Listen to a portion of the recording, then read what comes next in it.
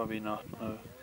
It needs its nose to dig out roots, but they're going to put it out there, I can guarantee you that.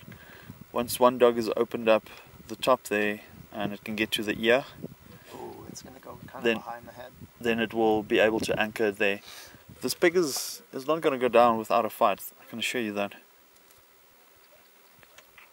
But there we go.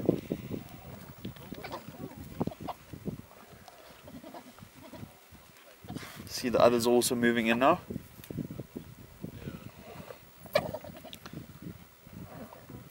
Yep, that's her.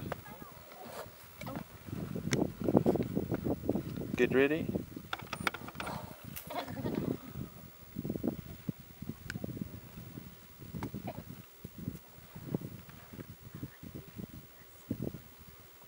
I think this one dog has got it by the ear.